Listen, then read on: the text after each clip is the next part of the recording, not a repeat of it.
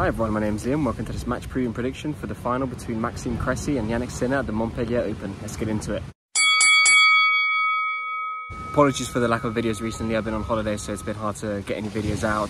But you know, the Montpellier finals, too hard to pass over. You've got Jannik against Maxime Cressy here, and both players have had great weeks. Obviously, you look at Maxime Cressy's run, it was really mostly, you know, as we usually expect, his serve and volleying that got him through the week, and his ability to sort of take points away from his opponent.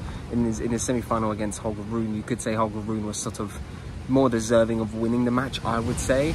Maxime was very lucky a few points, and Holger wasn't at 100% in that third and final set, which allowed him obviously to take the edge in the tiebreak. And there was only 1 point difference in the tiebreak, really, one mini break that made the difference, and Maxime got the win. If you look at, you know, Jannik Sinner on the other hand, he's had he didn't have to play his first match against Martin Fuchsovich, which meant he came into, you know, his second match against Lorenzo Sonego quite fresh. He was dominant from start to finish in that match, had an amazing point in that, I can't remember, that video that was going around all online, that amazing point between both of them where there was every single type of shot you could imagine in the point. And then obviously in the semi-final, he just dominated as well against Arthur Fils, and, you know, dominated against Arthur Fils in this form, who, you know, is the breakthrough player trying to make a name for himself, and especially in France is obviously never going to be easy. Beating him in straight sets like that is always not going to be easy, so it was impressive from Sinner that he did so.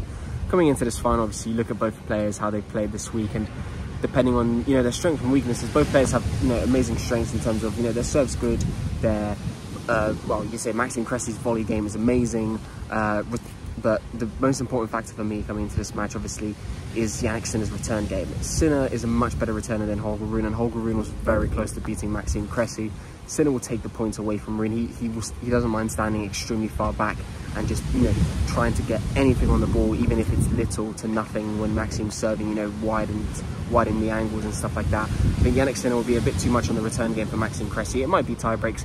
You could go for the over games here, as you always usually expect in a match of this sort with Maxime Cressy, you know, almost always guaranteed at least a tie break, unless he has a really bad day serving at the office. But I think Jannik Sinner will win this match, probably in straight sets. I don't see Maxime winning a set here. I think reality is going to check him hard against a really, really good returner in Jannik Sinner. He's going to get his first title of the year and add even more points to his ranking. More videos will come next week when I'm in a more normal format and setting, so don't worry about that. If you want more predictions from my expert writers, please visit tennissection.com, and if you want the best bets every single day straight into your inbox from myself and our expert writers, please visit tennissection.com/premium.